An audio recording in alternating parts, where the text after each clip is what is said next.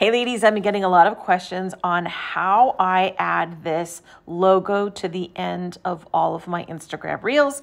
Today's video, I'm going to show you how to do that. So for this, you are going to have to use the video editor CapCut. It is free in the Google Play Store as well as the iTunes Store. Once you come in, you're going to make sure you're on the Edit tab in the far left. You're going to create a new project and you're going to add the video or the photo or whatever it is that you're creating that you want to turn into a reel.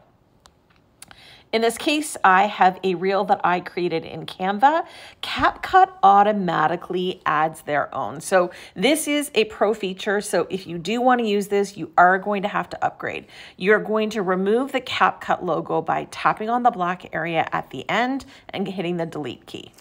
Okay, once you've done that, what you need to do is you actually need to get a white version of your logo. So this is all of the text that's on your logo needs to be all white and it needs to be on a transparent background, and you need to save that to your camera roll. Okay, so I want to show you what you need. You need to have a white version of your logo with a transparent background. That means it's got to be a .png file with nothing in the background. What you're going to do with that is you are going to bring it over to your camera roll. It doesn't look like there's anything here, but there really is. And what I'm going to do is I'm going to favorite it because this is something I'm going to be using time and time again, and I want it in my favorites. Okay, now let's go back to CapCut.